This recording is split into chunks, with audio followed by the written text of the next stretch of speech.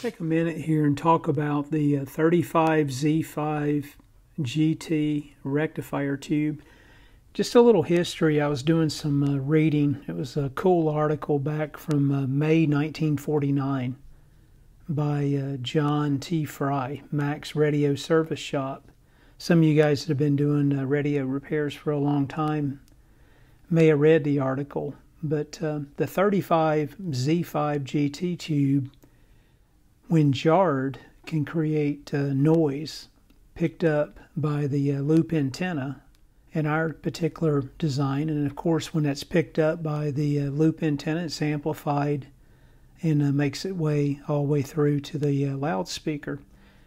So at one time, they were actually considering using tube shields around the rectifier tube to help mitigate the issue. Of course, that was short-lived, and they elected to just ignore that due to the short life of the rectifier tube itself. But kind of an interesting story. So the 35Z5 GT tube is a half-wave rectifier, and you can see it was very common in the AC DC sets or All-American 5 sets for this period of time. The filament voltage is 35 volts, as denoted there by the prefix, and it's rated at 0.15 amps or 150 milliamps. Now if you look down here to the dial lamp itself, in our case a type 47 lamp was used, or bulb, rated at 6.3 volts and 150 milliamps as well. And we'll talk about the configuration here in just a moment. Something else pretty cool, the life of the bulb was estimated to be 3,000 hours, or about 125 days.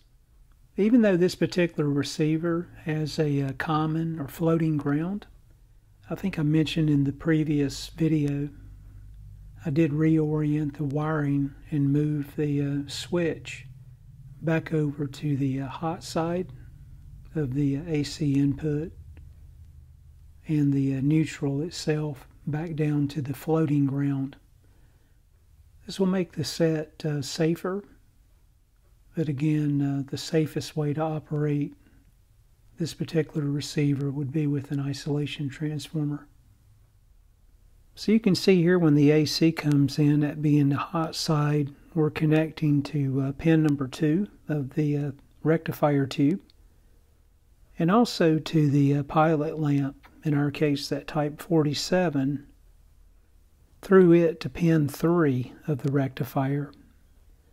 As I mentioned earlier, I was talking about the pilot lamp. You can see in this case the current itself is divided between the filament tap, pins number 2 and 3 on the rectifier tube, and then that current continues to flow from pin 3 back over to pin 7, over to pin number 2 of the 50L6 in our case, which is called out as V4 here on the schematic. One thing you'll notice too, which is most common, is the routing here of the filament voltage. You can see when we leave the rectifier here to look at the order, after we pass through the rectifier tube, the normal wiring would be to go to the audio output tube next, which is V4, then to the IF amplifier V2, then the oscillator mixer V1, and end up terminating here at the second detector A.V.C.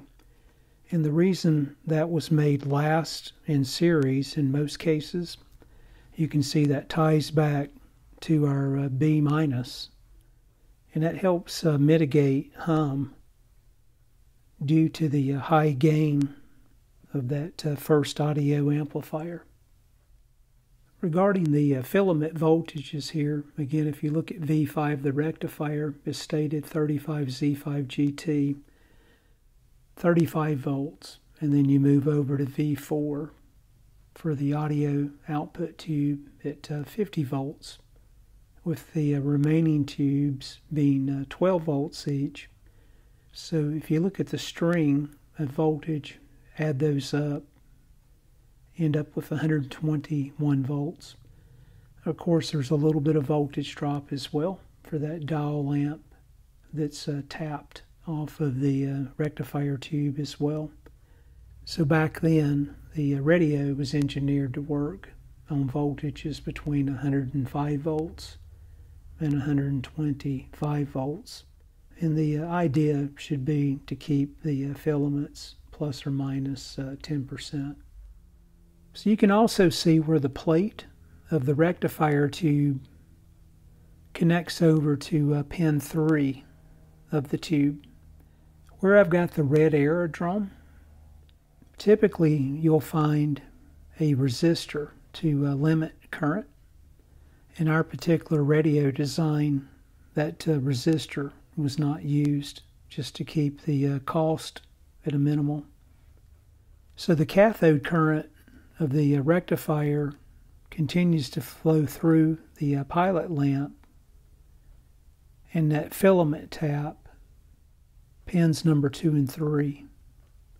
And you guys have seen this. When you first power up the receiver, the resistance of the tube filaments, they're low, and the pilot lamp will kind of jump out at you.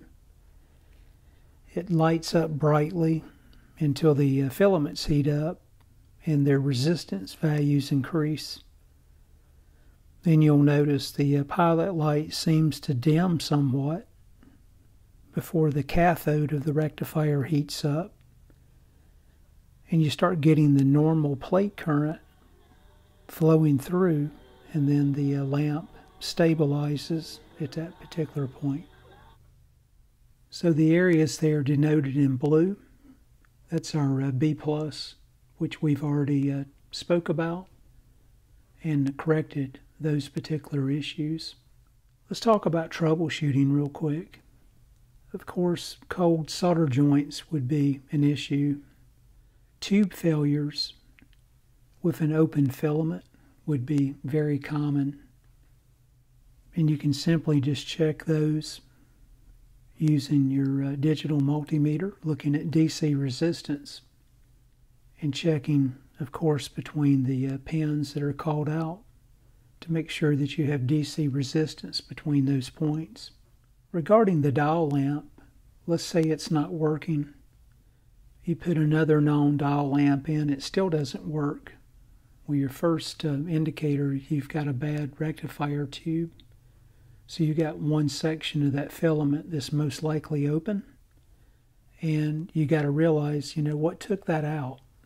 So the rectifier tube may have just failed due to age and use, or maybe you have an AC short on the B+ side.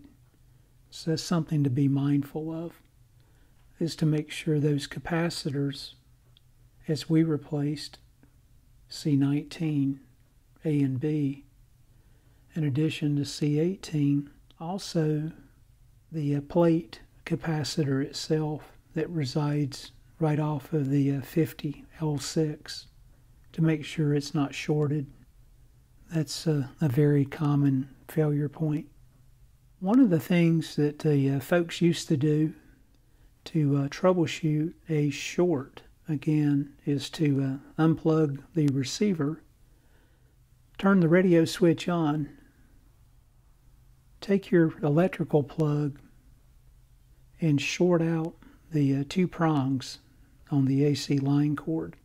Then you connect one lead of your multimeter to the 2 prongs, and then you tie your other one to the cathode pin, in our case of the 35Z5 GT rectifier tube socket. You look at DC resistance there, and what they used to look for was a reading of 10,000 ohms or less, would indicate a short. And again, that's where they would be suspect of the filter caps, or again, that audio bypass cap that I just spoke of just a moment ago. So that's another technique that could be used. Next, guys, I'll try to troubleshoot a new issue that showed up here after playing the radio for a number of hours. You can see if I put my lead here of RF generator that's generating a CW carrier in close proximity to the antenna.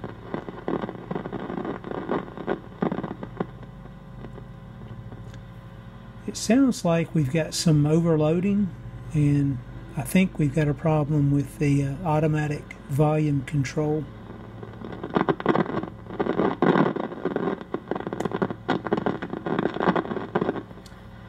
So stay tuned for that. I'm going to take this thing back apart. We'll get it back in the chassis holder and see if we can isolate the issue.